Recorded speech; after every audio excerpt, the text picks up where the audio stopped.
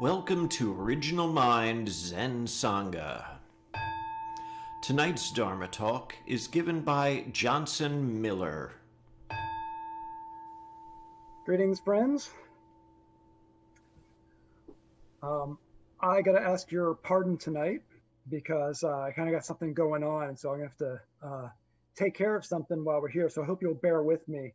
See, I got this shoelace and it's got this knot in it, and I got to get that out so I can lace up my shoes, you know, because it's really bugging me. Wait a minute. All right, now I got two knots in here. God, all right, this is really pissing me off now. Oh boy. All right. Jeez. Now look at it. Now there's three. You know what? This is all your fault. All you're sitting here staring at me. You're distracting me. Here I am. I'm just trying to untie the knots in my life. I mean my shoelaces. And here you are creating all these distractions. And oh my goodness. All right. Now there's four of them. Now I got four knots. All right. Clearly this isn't working. I need to calm down. Gonna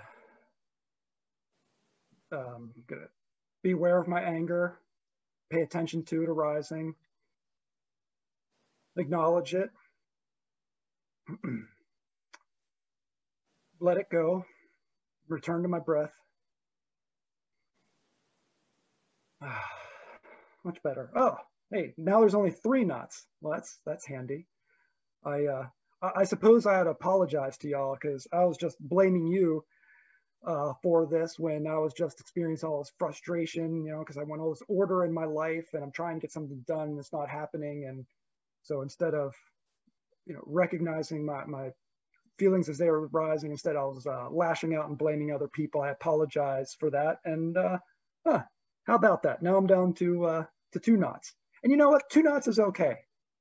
I think I can live with that. You know, I could probably lace up my shoes still. Might be a little bit uncomfortable, but you know, so what? I can live with that. Huh? How about that? Now I just got one lace, but you know, I'm not sure what I actually need this for. Well, I don't know. I don't know what I need that for. You know, it's amazing how we can make so much fuss over nothing and just invent problems for ourselves.